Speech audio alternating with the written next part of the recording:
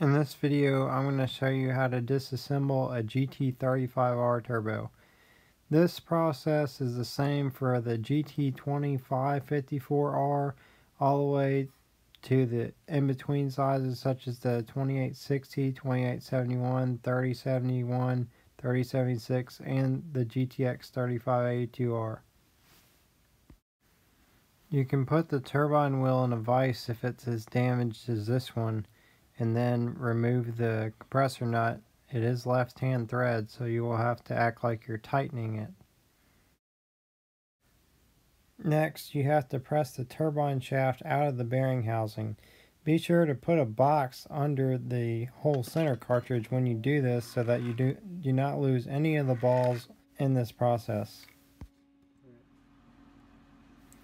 Next, you need to press off the inner race off of the turbine wheel. In order to do this, you need a bearing separator.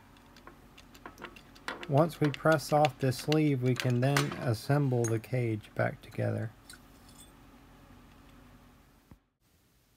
Next, you need to remove the pin that holds the cage in place. You can use a slide hammer and a threaded bolt to remove this pin, or you could also just tap it out through the oil drain area. Now, if you're working with a GT40 series or GT37 series, you'll definitely need a slide hammer for this build.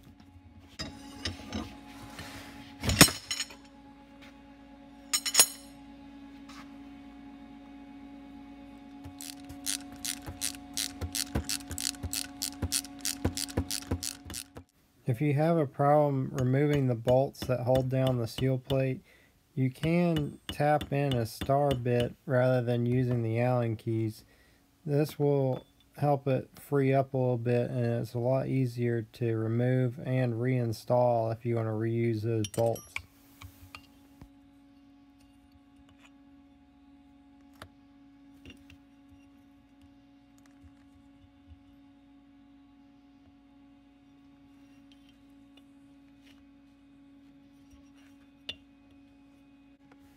When putting the inner race back into the cage, you can use tape to hold the balls in place.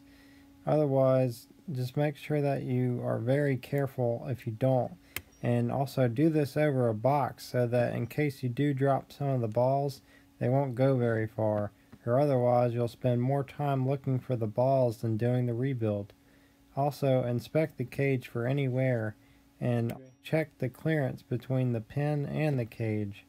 If there's excess clearance between the pin and the cage, you can actually tap onto the cage a little bit to tighten it up around the pin.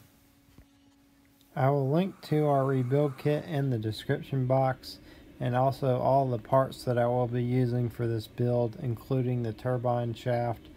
And stay tuned for the rebuild video in high definition.